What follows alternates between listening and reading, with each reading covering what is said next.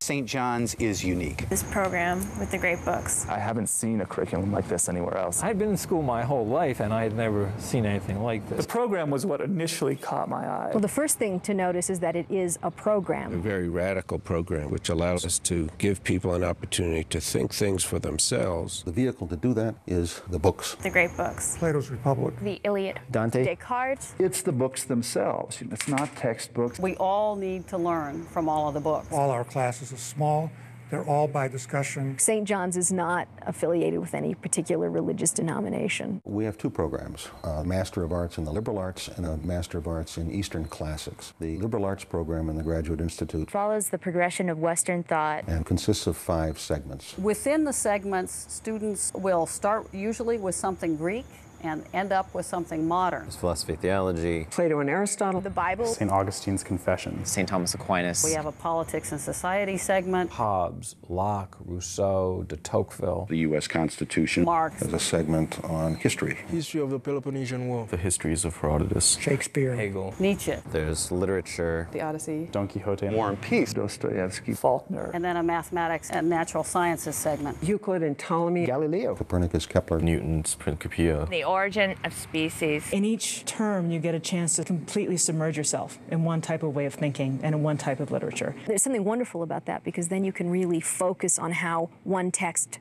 responds to another text, even if they're separated hugely in time. People can take up to 10 years to complete that. You see teachers coming in the summers, you see somebody starting a program, and they have a family, life kind of gets in the way, and they come back to it. With the Eastern Classics, because there's a language component, Either Chinese or Sanskrit. they go straight through. You tend to start in the fall, and it goes for 3 semesters in a row, and it completes in the summer. It's a unique program. Absolutely unique in the country in that it's a program that systematically covers the classic works of China, India, and Japan in one curriculum. Confucius. The Upanishads, The Mahabharata. where you can actually see them in a conversation with each other. You see how the whole connects. There's a sense that you're getting at some fundamental reality through everything that you read. It is contemplating some of the same questions we looked at in the Western program, but also considering non-being as an option. St. John's is a college with 2 campuses, a campus in Annapolis, Maryland, and a campus in Santa Fe, New Mexico. The Liberal Arts graduate program is available on both campuses. The Eastern Classics program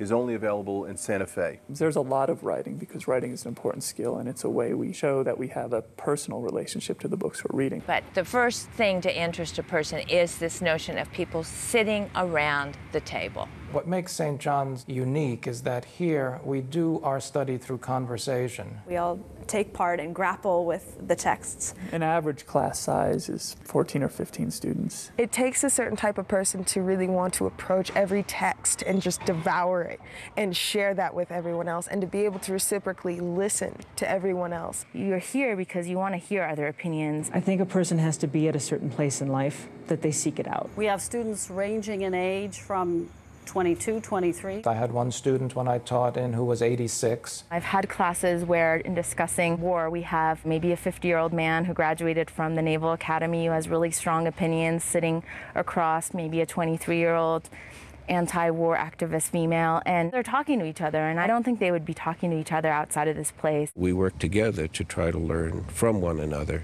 and not just from the person in front of the room. Our teachers here are not referred to as such, they're tutors. You think of a professor as somebody who's like, bah, bah, bah, bah, bah, bah, bah. We don't have any lecture classes at all. They're really here to help you learn for yourself. There's just a huge emphasis on trying to kind of confront yourself and stand up to yourself and, you know, the best version of yourself and also the worst version of yourself. The object here is for students to test their own views against their own reason and against their classmates, and to turn the classroom over to the students. The Graduate Institute was partly established to help teachers. To integrate some of the way that we teach at St. John's into their own classrooms. Our primary function is to ask questions. A good class, I'll find myself silent for the first 20 or 30 minutes before I need to say something to help focus the conversation. We're not there to give an interpretation as much as to elicit the ideas that the students have. When somebody says, well, look, this is the main thing that Plato is up to, well, he might be telling you some very interesting stuff,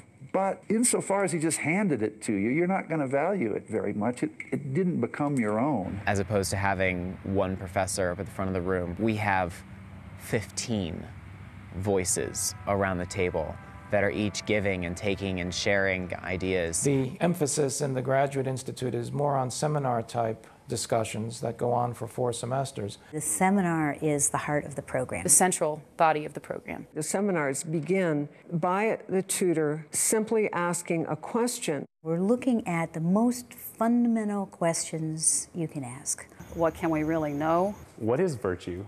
Can virtue be taught? What is truth? What is justice? Can you be pious and wise at the same time? What does it mean to be a human being? There's something really wonderful about the fact that students do all this preparation in the privacy of their own rooms and then come together with this group of people and think through the problem again and see it from new angles and have their own understanding questioned. These books are so old, they're so strange, they're so mysterious. For myself, I could never understand them the way that I do after I've been with 18 other people. I'm thinking about it as a musician. It's as if you're practicing at home or reading the score. And when you sit down in the class with other people, it's as if the music comes to life. First our questions, our perplexities, and then someone will say, but maybe it means this. Something starts to happen, a sort of motion. Slowly you begin to build this, and it sort of takes place in the middle of the table. It's everyone gets together and contributes himself to this growing mass in the middle. It's changing and unfolding. It comes to life and it's magical to me. A good seminar is one that when you leave, you're not the same person anymore. Something has changed and you can't go back thinking the same way you used to. I come out of my classrooms feeling so energized and so inspired and almost like walking on air. It always seems like immediately when you leave class, that's when you understand everything that's been talked about in the classroom, and that's when you really get excited and need to seek out your friends and talk more about what it was that you saw in the class. Because everybody here is doing the same program, we're all part of this one great big conversation. Your sense of community is grounded in a commitment to learning, not just for oneself, but together.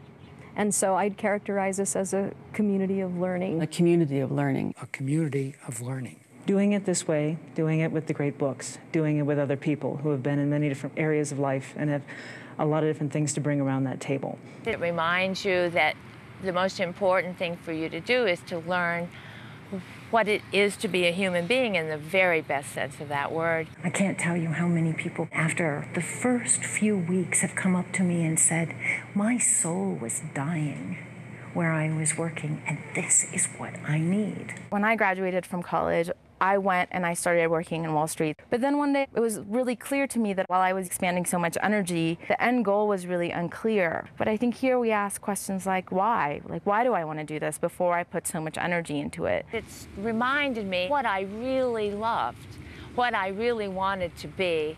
And frankly, that probably wasn't a highly paid tax lawyer working for corporations downtown. I think maybe more than any other graduate program I could imagine, it gives you respect for your fellow human beings and for the real, amazing, and incredibly difficult questions there are in being a human being.